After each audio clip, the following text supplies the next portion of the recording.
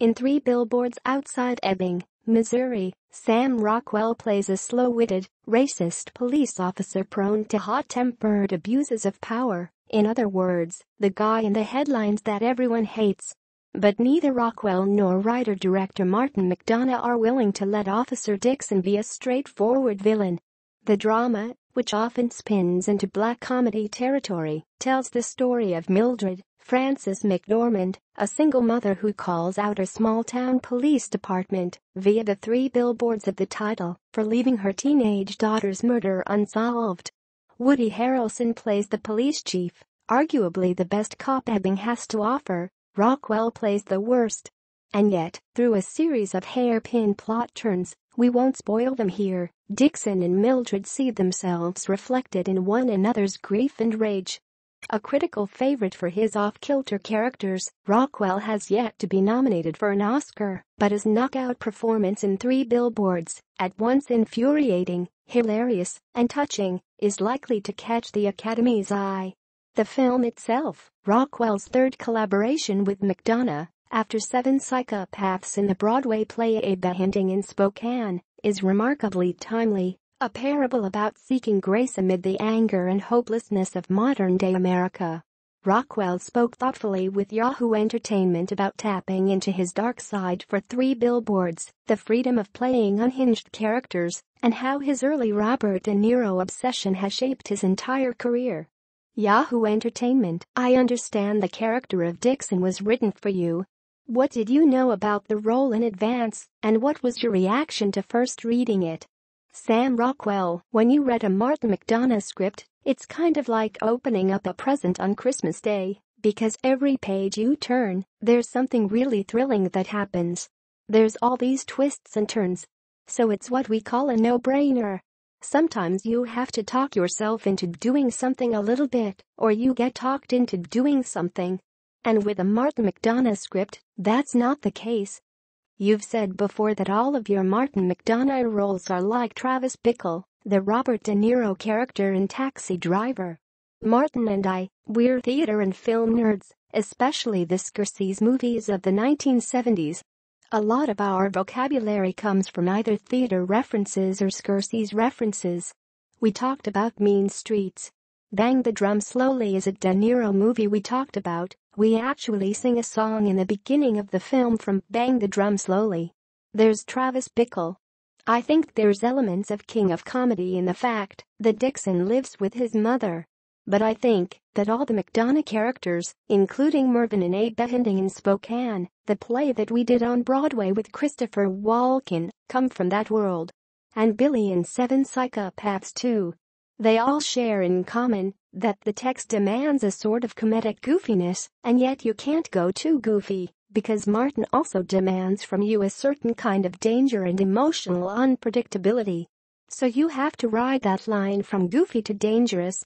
And I think that's what's interesting about some of his anti-heroes. You get to some very angry places in this film. Is it frightening to go there as an actor? You know, I was watching this Gary Oldman documentary, and he was talking to these acting students and he used an analogy that I thought was kind of brilliant. He said, it's kind of like you're taking a snow globe, you being the vessel, the snow globe, and you're shaking up all this stuff that's inside you from your past, and you have to kind of explore that again. So I thought that was a great analogy. One reaction a lot of people are having to your performance is admiration, that you've made a character like Dixon into someone sympathetic. That seems oversimplified to me, but what does that idea of a sympathetic character mean to you? Maybe I'm being too humble, but I think that Martin's script really provides all the clues for that. And I guess as an actor, I have to find the humanity in a guy who might be considered a monster. I just see it's like it's my job. It seems like an important job right now. The times we're living in, people have trouble sympathizing with people who aren't like them. That's interesting. Can you elaborate on that? Well, the political and cultural divisions seem so extreme. There's an instinct to label anyone who doesn't agree with you as a villain. I think people are really struggling with the idea of wanting some moral clarity they can't find, which is a lot of what this movie is about, in a way. Yes. There's a childlike point of view right now, maybe in the world, that things are black and white. And I think these characters live in the gray. As an actor, you may be in an interesting position to see that. For example, if I see a headline about a racist police officer beating someone, I might think, I am nothing like that guy, because I don't want to identify with him. But as an actor in this film, you have to understand that guy on a deeply personal level and find some humanity in that guy. So how do you get there? Well, I think it's hilarious that I get all these rednecks and cowboys. They're always trying to throw me on a horse. I'm a city kid. I went to an interracial school, and I used to break dance and stuff. That's just not where I come from. I don't relate to racism. But what I can relate to is, I just played a Ku Klux Klan member in a movie with Taraji Henson. It's a true story called The Best of Enemies. And I was able to locate an ex-white supremacist who now pulls people out of hate groups. I had a brief conversation with him. He was very helpful. And he said, it's not so much that you hate brown or black people, it's that you hate yourself.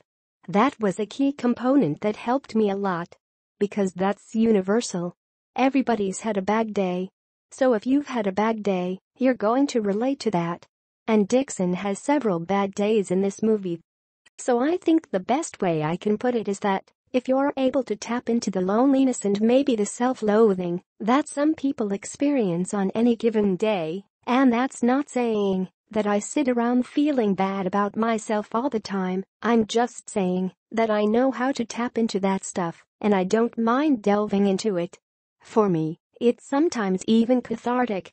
So I think, if you just sort of redirect that into rage that equates as hatred, danger, racism, that's kind of how I approach it.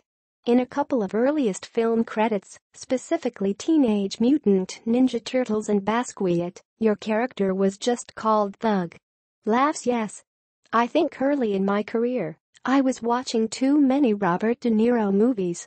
But Dixon is probably the most evolved and interesting version of that character type. Totally.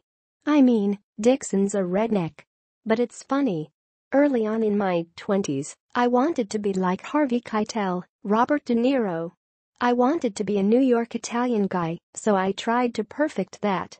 And now I do all these country folk, so I think that's from watching Coal Miner's Daughter and Tender Mercies too many times. It's all derivative, you know. You actually did spend some time with police officers in Missouri, right? What did you learn from them? I did a ride-along with a cop in Los Angeles, and an officer Josh McCullen, I think that's his last name, in southern Missouri. He told me a lot of great stories. I had Josh take my lines and he came up with some alternative ad-libs and stuff. And Martin actually liked some of it, and he put it in the movie. Was there anything that surprised you about their job or their attitudes? They're really nice guys. They were nice to me, probably, because I'm an actor. But when I saw them interrogate people, they were all business. They also, I thought, related to people in a more human way, maybe because it was a small town. But of course, my character's not like that. When Frances McDormand has talked about making this film, she described getting into arguments with Martin McDonagh over particular lines. Has that been your experience as well? No, I think Martin knows what he wants. I think because I play characters who are a little, shall we say, unhinged, whether it's this movie or Seven Psychopaths or The Green Mile, where director Frank Darabont gave me a lot of rope, so to speak. You can't say, well, let's keep it in the lines. You have to draw outside the lines a little. So someone like McDonagh or Frank Darabont might not let the prison guards do as much ad-libbing, but he'd let Wild Bill do a little bit, because Wild Bill is unhinged. So I get a little more leeway, because I'm playing a crazy guy. You've had such an eclectic range of roles. What movie do people most often want to talk to you about? It's 5 or 6 movies, I'd say, that come up a lot. Confessions of a Dangerous Mind, Moon, The Way Back, Charlie's Angels, Galaxy Quest, and actually, people talk about Seven Psychopaths more than you'd think. A lot of dudes like The Green Mile and Seven Psychopaths. I think Seven Psychos is kind of a movie nerd dude movie. I notice a lot of young kids, of all nationalities, love my character in The Green Mile because he's an outlaw. And I'm very pleased that Moon gets so much attention because it's a little movie, you know. Three Billboards Outside Ebbing, Missouri opens in limited release November 10 and nationwide November 22.